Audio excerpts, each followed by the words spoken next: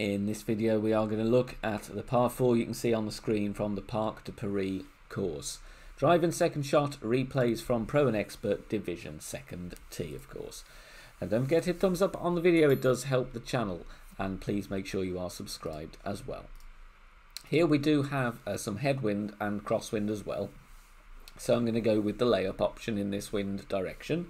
3 bars backspin, 3 bars side spin to the right, and as with other setups on this shot, boxing in the blue ring, so it's touching the sand and the rough at the same time on left and right. Mid plus 10 is the adjustment here. Don't worry about adjusting into the bunker, it's still going to be absolutely fine. And we're going to play standard shot, no curl, just aim to hit perfect. Here we will then want to be using yardage notes, so write down your drive distance. It is going to be around 250 yards as a guide. Dead on 250, second shot. I'm going to play this nifty little approach with the Grizzly using the back of the green. So just under 1 bar of backspin and all of the side spin to the left.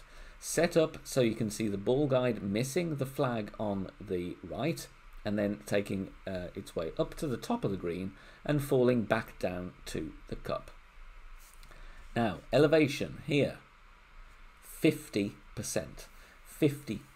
And here I am playing this one at 78% slider, 50% elevation. However, we are under adjusted, but only by a fraction here. So just need an extra 0.2, 0.3 on the adjust.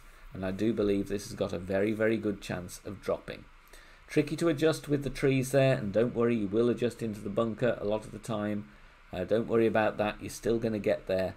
Look at this one, catches the slope, but just parks up on the right edge as we look from the tee. So, few more decimals on the adjust on that one. Very good chance to get an eagle with that nifty little second shot on this par 4. Thank you for watching, and good luck. Bye for now.